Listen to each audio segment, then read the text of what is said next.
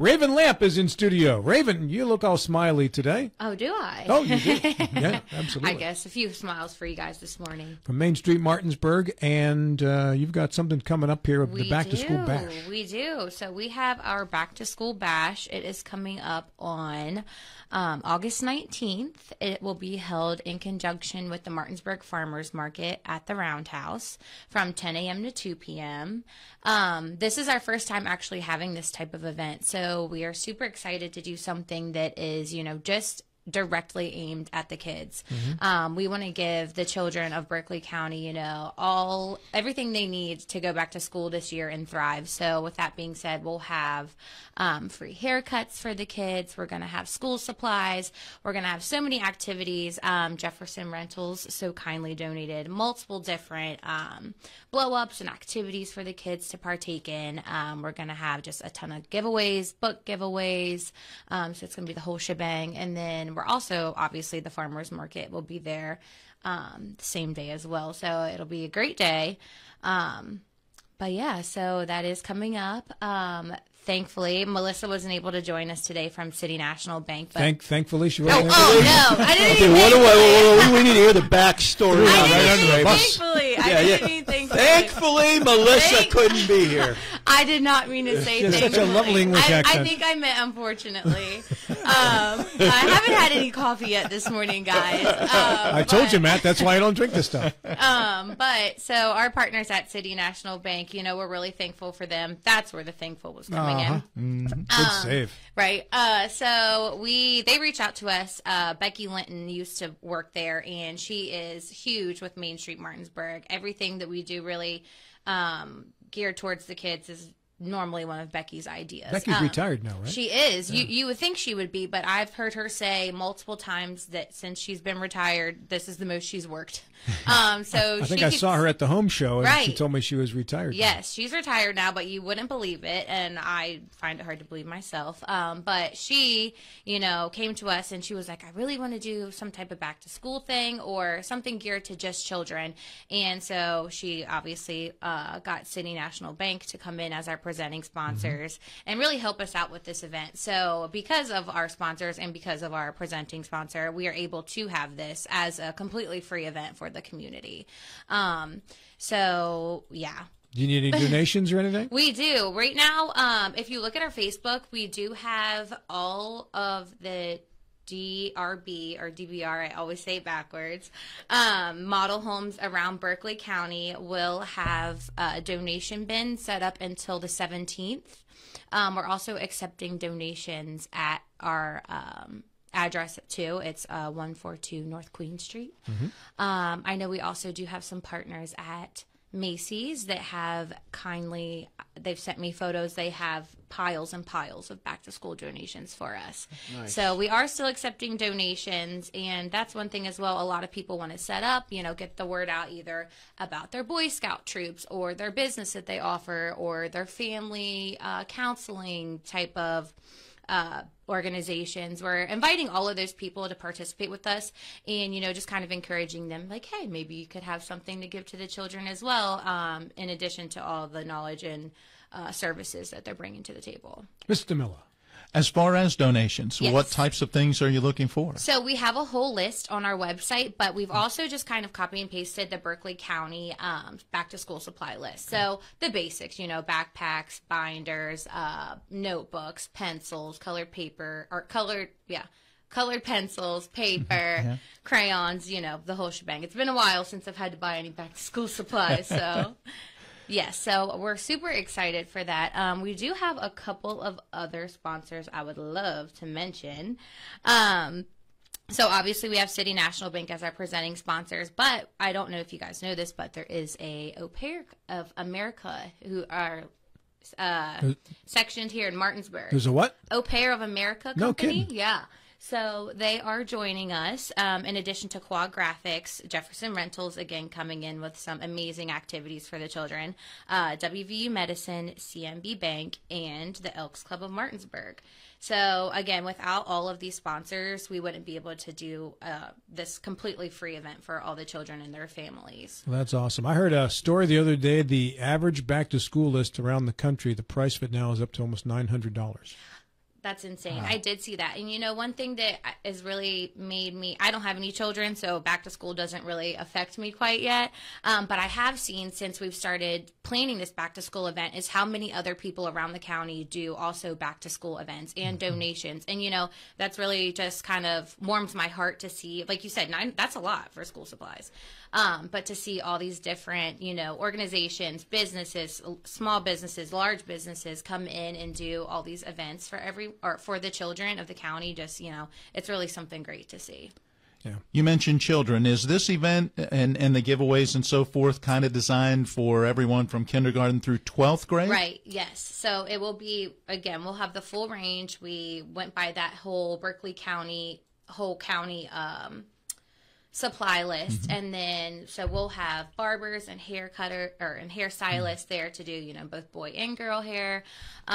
So it is an event for everyone, and there will be supplies for everyone, and there will be a little bit of something for everyone in addition to all of the events that we have for the kids. We also will have the farmers market, and, you know, they can come there and get some, you know, food for back to school.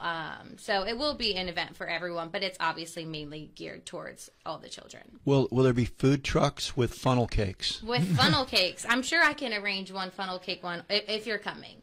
Well, if they're funnel cakes, I'm coming. All right. Well, then there will be funnel cakes there. Yes. How long does it take to plan something like this? This seems, I mean, like a huge venture. There is a lot. There's a lot of working hands in it. We do have committees for each of our events, and, you know, each event is very different when it comes to the planning behind it. So we started planning this event, I would say, at the beginning of the summer, which is a little soon to the date of the event. But since we are in conjunction with the Roundhouse, you know, we don't have to worry about shutting down the streets and getting approval for that. We already have our location. We already know the time frame because we have the farmers market going on.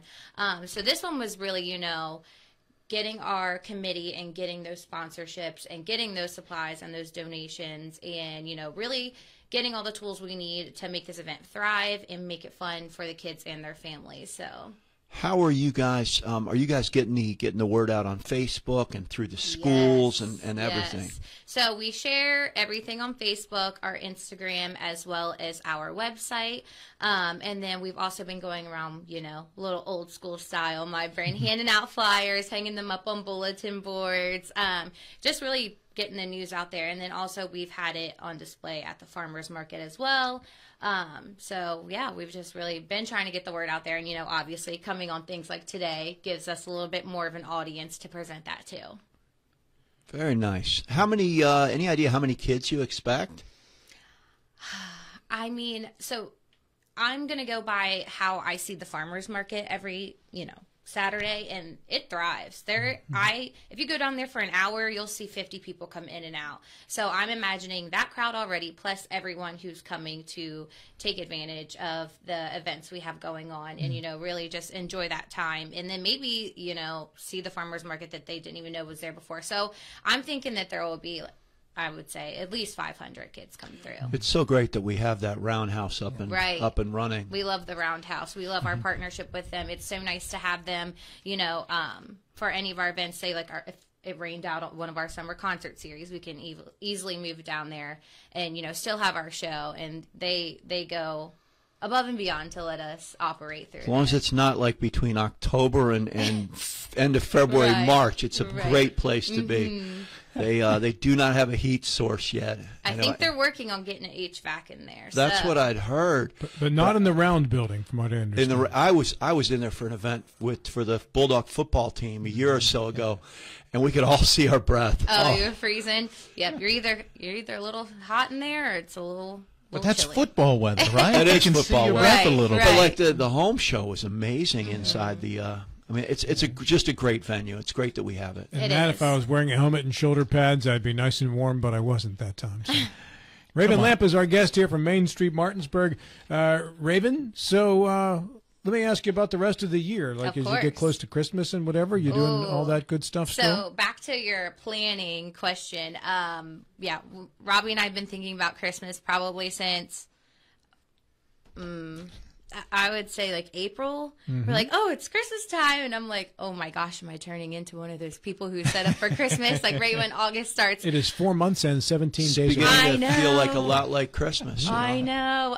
But we actually do have one more big event before Christmas. We have our four-state food truck festival, which you guys are very familiar with. But so we've been, really narrowing down our food trucks for that and our layout. And we're ready to go with it for the most part. We're still seeking some sponsorships and a few more food trucks. So if anybody would like to participate, my email is all over our Facebook. But so we do have that coming up on October 28th. And then Christmas will be right around the corner. Well, good for you folks. And since Robbie has gotten settled into this job and you're working with him, there's been a lot of neat stuff happening in Martinsburg. Thank you. Are you getting your ideas from like a trade publication, or do you communicate with other cities, or you guys just sit around and think of this stuff up on your own? There's two different sides of the answer for that. Robbie definitely conversates more with other local directors and really feeds off their energy and their ideas, and they really work together and see, well, this worked for me, or this didn't work for me, but it might work for you. You have a different demographic than us or whatnot.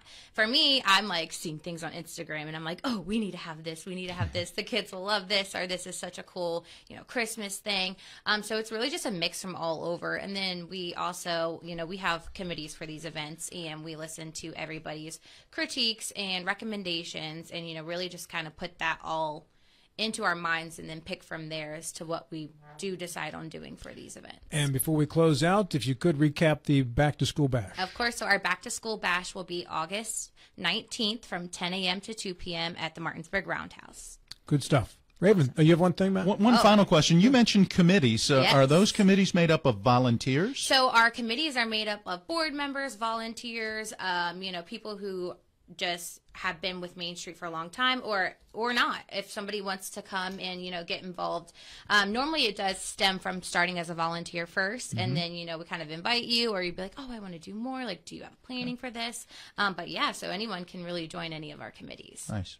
Raven, good to see you. Say hello to Robert for us. I will. Thank you guys for having me.